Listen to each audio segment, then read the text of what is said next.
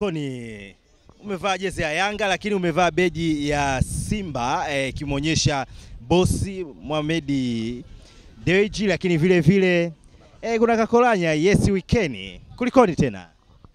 Bwana, mimi nimevumilia, nimeshindwa. Nini hasa ulichovumilia?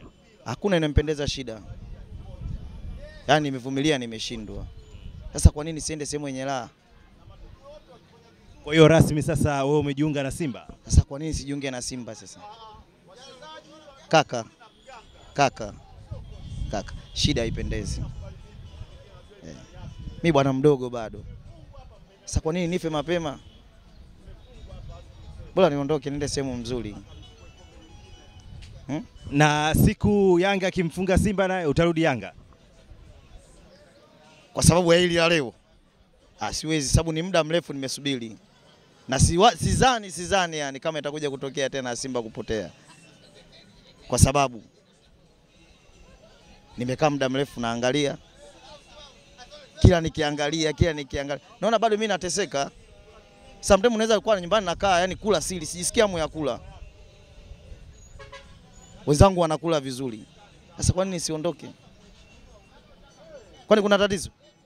Hakuna. Hakuna. Basi mimi nimeamua hivyo.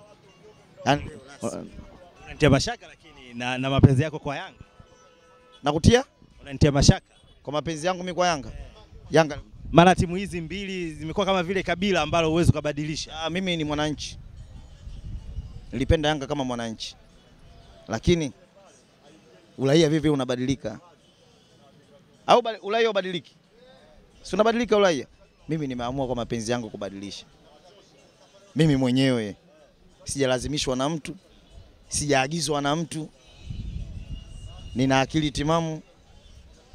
Yaani leo sasa kwa kuvaa jezi ya Yanga na beji ya Simba unatuma ujumbe gani? Kwa nini usivae jezi ya Simba moja kwa moja? Kwa nini sivae jezi ya Simba moja kwa moja?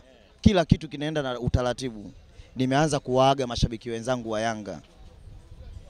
Nimeamua niwe na tajiri mtoto huyo hapo Afrika. Sitaki shida. Nadhani nimemaliza.